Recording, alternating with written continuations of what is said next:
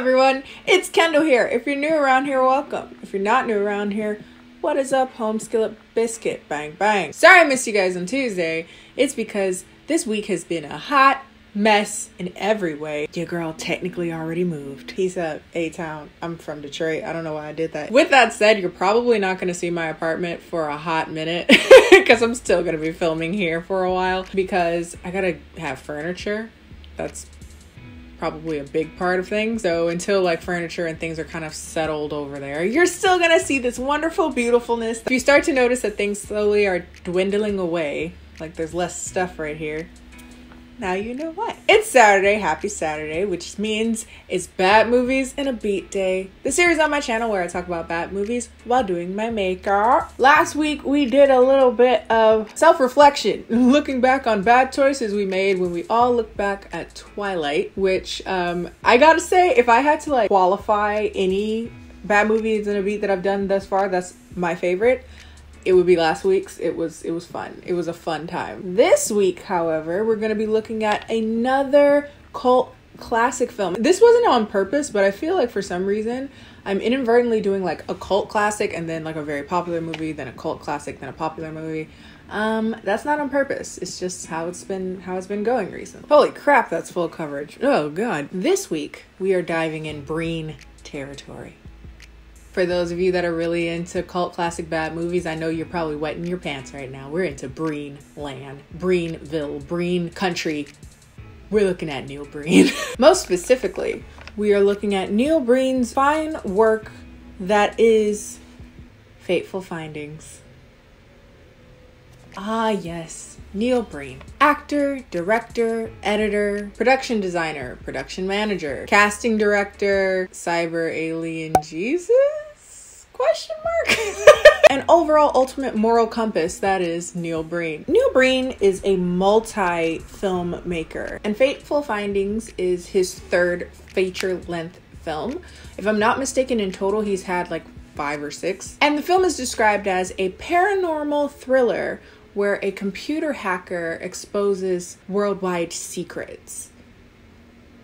Now, the first time I had ever heard of this film was actually while watching a review by Curtis Connor. If you do not watch Curtis Connor, I highly recommend him. If you like corny humor, he's just an endless supply, my guy. This movie made me laugh so hard. So hard that it was alarming to myself and those around me. Like, I don't think you comprehend. I don't think you understand what I'm saying.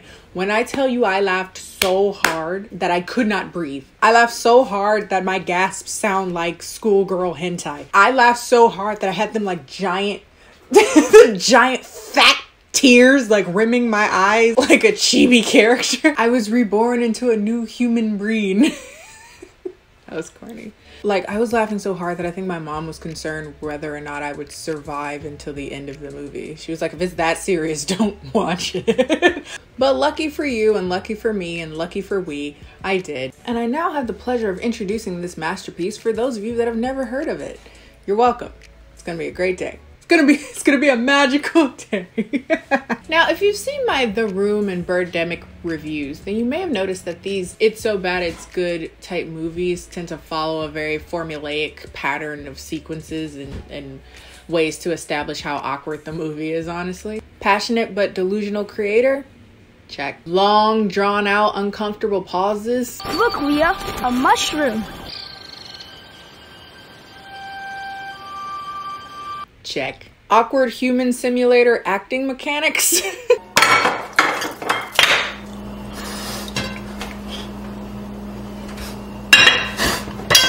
Inappropriate responses to somewhat sensitive information? My job sucks. I've got to get this work done. Also check. Superfluous supporting characters and nonsensical overall storyline? Check and check. We're good. We got it. But this movie is so bad that it makes it feel like the first time. Our main protagonist is Dylan, of course, played by Neil Breen. And the film begins with Dylan and Leah, who are both children and are both like frolicking through a forest or something. And they discover a mushroom that turns into a buried treasure. And inside are like a rock and some like little beads or something. To commemorate this day, the girl, Leah, decides to write down, "It's a magical day." Soon thereafter, Leah's family moves away. Where's Dylan? I don't know how he did it, but somehow he made a scene of people waving somehow so inhuman and unnatural looking. Fast forward, and Dylan is an adult, which is what tends to happen if you were a child and time progressed. And Dylan has a pretty decent life. He's a writer. He's a novelist. He has a really great, attractive, semi-emotive wife. Hi. Until one day, while quote-unquote talking to his wife, Are you on your way home? Okay, great. While talking to his wife and getting off of a curb he was alone at, and then suddenly there was 8 billion people. This entire movie is a spot the stupid game. Honestly, you could sit there and do a drinking game and just sit there and get wasted off of all of the continuity issues in this movie, but some of them I actually want to keep to myself so that it doesn't ruin the experience for you. Have fun. Anywho, Dylan gets hit by a car. Why he Zoolandered a car like that? That was funny. Dylan is in pretty bad shape after getting hit by a car, so he's taken to the hospital, which is most definitely not just someone's apartment. What you mean you've never seen a hospital with blinds and carpet? Ew, all the bacteria in there, everybody did. After harnessing some power from that there rock, Dylan is able to get himself out of the hospital using his freakishly beautiful hands. Those are the prettiest hands I've ever seen on anyone, let alone a man. Dylan is able to release himself from the bed after pulling out his oxygen mask, which was not plugged into anywhere to give him oxygen. How is he alive? My guy's entire mouth and nose were covered, but that oxygen machine. Dylan goes back home and he takes a shower, and oh my god, he's just bleeding profusely. If you're bleeding that much, why did you leave? I know you believe in the power of the magic rock, but I think it only gave you half a glass there. So yeah, he's in the shower. His wife is like, "What are you doing here? Aren't you supposed to be in the hospital?" And then they do this like weird in the shower slow dance, super weirdly intimate slow dance thing in the shower. It was disturbing. Now, okay, for those of you that have seen this movie, you may have noticed or may have become aware of a running meme of sorts that goes through the entire movie. And that is Neil Breen's apparent distaste for these 4 laptops. Basically, any scene that involves these laptops in the room, they're gonna get abused in some way or another. And in the most comically unnatural ways too. Like there's a bunch of meaningless fainting scenes in every single one of them basically. A laptop is getting the thrashing, man. Another pointless element of this movie is this couple right here. I actually don't even know their names, because honestly, they're not that important. All they really do throughout the entire movie is just argue. We don't have sex anymore. I'm very busy. My back is killing me. And I'm not really understanding what their tumultuous relationship has to do with hacking into the government, or what anything at this point has to do with hacking into the government, but okay. Another thing this movie is really big on is having arguments while seated. I don't know what that's all about, but I find it very hilarious. I think the next time I'm in an argument, I'm going to make sure that the entire time I'm completely lounged out. That just sounds like some boss bitch behavior. Speaking of being overly relaxed, Dylan was prescribed painkillers for his pain from his accident, right? Kind of out of the blue, he proclaims that he doesn't need these anymore. Where are my pills? Thank you.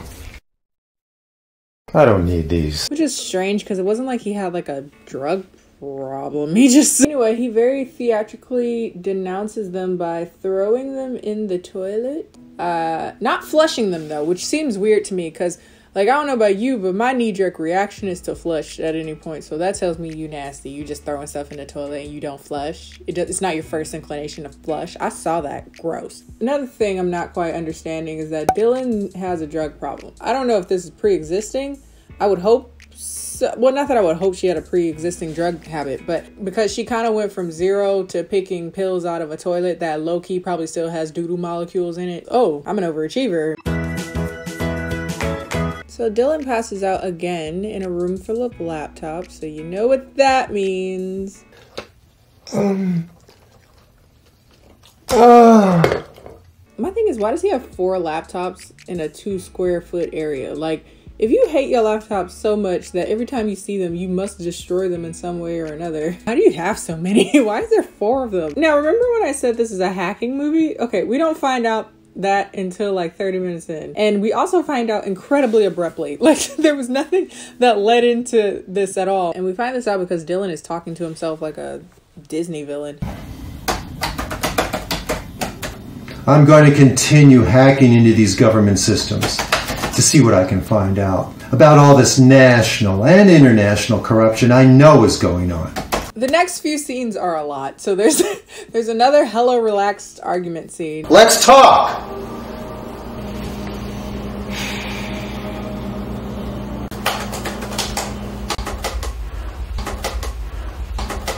I'm done talking.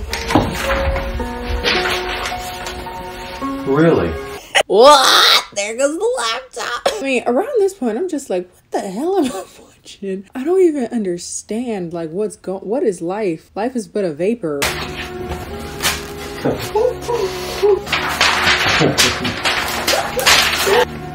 No.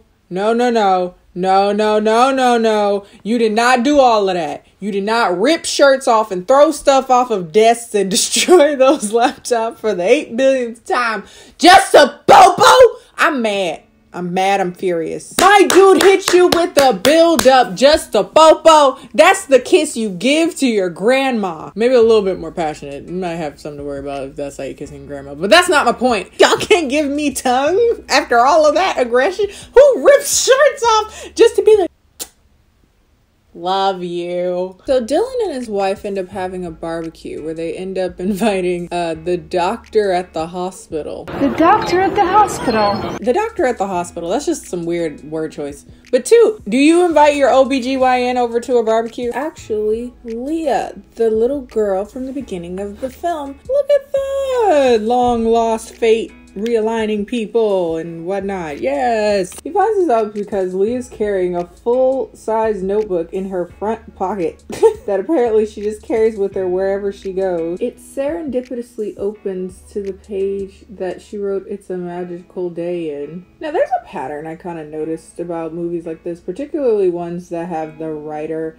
as the star of the film as well. Have either a lot of sex with one particular female character, or at least attempt to, or have a supporting female character that's like really, really pretty, especially in comparison to the less than conventionally attractive male protagonist. Now, here's the thing. Dylan and this girl are supposed to be the same age, right? They were both children at the same time. Either he just didn't want to cast someone who would actually be age appropriate in this context, or I don't know, maybe he just wanted it to be like she aged really, really well. She aged like fine wine and he aged like room temp dairy. But anyway, they rekindle their relationship super, super inconspicuously. Like nobody would have ever seen that. I love how Neil Breen for some reason has this super huge moral high ground about every other character in these movies, but for some reason he just didn't feel the need to make it a bad thing that he was cheating on his wife with this woman. The next example of that thing I was talking about where I feel like he just wants every woman on set to be in love with him, that kind of gets solidified with this random subplot that just got introduced out of nowhere. The couple that argues all the time, their daughter is into Dylan, like hardcore, like she's trying to seduce him. The gist of that arc is Dylan's like, no, stop it. You're gonna stop now? Okay. You can't do this. Please, don't do it anymore. Like, what was this even here for? I can't help but feel kind of gross about it in the sense that it's like, is this kind of your tip of the hat to yourself? I don't know, it just kind of has this vibe of, if I wanted to, I could. But luckily, I'm a good guy. I'm cyber alien Jesus. I would never do that. Pointless couple is arguing again over nothing. But this time, it gets good. It gets really good. Because this time it ends in murder. I'm gonna shoot this damn car up full of holes! No!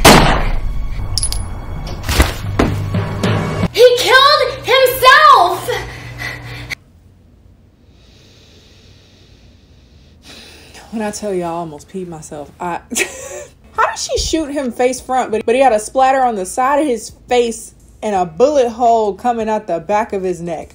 Y'all did not take physics. But more importantly, we have the best line of this movie, of life, honestly. This is up there definitely with I'm gonna dip my balls in some Thousand Island dressing. I can't believe you committed suicide. I cannot believe you committed suicide. I started hyperventilating. Like I was breathing into myself. I needed to find a safe place. Almost took me out of the game of life. I can't believe you committed suicide. He said it like he was only mildly disappointed. I can't believe you committed suicide. Why he say it like he got a fender bender? And then after that he like, how could Jim have killed himself? I can't believe it. I can't believe it. It's just not like him. Because usually when he commits suicide. Okay, so Dylan and Leah start seeing each other again, and they essentially start an affair, but it doesn't last very long. Not because the affair doesn't last long, but because, I was about to say, oh so conveniently, wow, that's dark. Because Dylan's wife ends up killing herself. Emily! Then the next iconic scene pops up, and oh my god.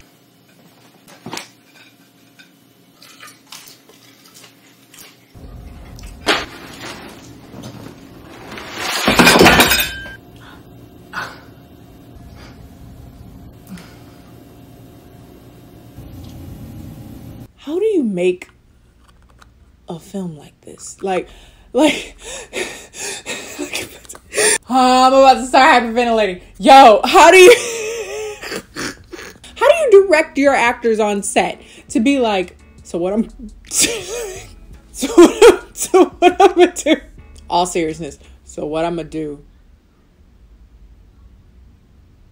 So what I'm gonna do is put this plate, not even a salad, it's just baby spinach on a plate, on this rack of flimsy papers. It's gonna fall. We're gonna laugh. Dylan tells Leah about his top secret plans to hack into the government. By the way, we never figure out how he does this because A, those computers haven't been on the entire freaking movie, and B, even if they were, how are they functional? Thrown books at them, dropped them, spilled coffee on them. How are any of them hacking into anything? I don't know if this is because Leah knows about his top secret, not so top secret about him hacking into the government. For whatever reason, she suddenly gets kidnapped. I don't know if this is from, I don't know why she gets, why am I trying to make sense of this?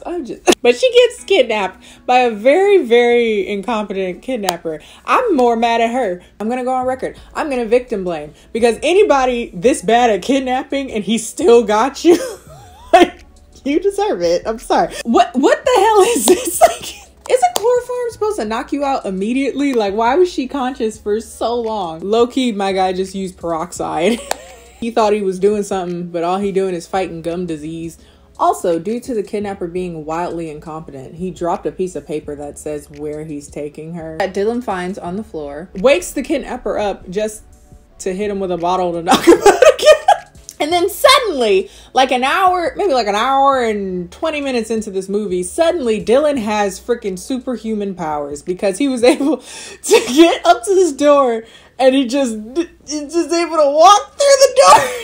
We never get this explained. We never find out where this power actually comes from. We never find out why this stone, if that's the thing that gave him the power, where it got its mystical powers from. We don't know nothing, but he walks through the door. In arguably the most epic scene ever made in one of these crappy movies, Dylan goes to the White House after suddenly just couldn't take it anymore. He's like, I must go to the White House and tell everybody that I've been hacking into the government. Good God, where did this come from? Where did any of this come from? Holds a press conference while in his like bowling shirt, and he just blatantly says, I've hacked into the government and this is what I found. I have discovered more information than any hacker ever has. What I have found will shock you.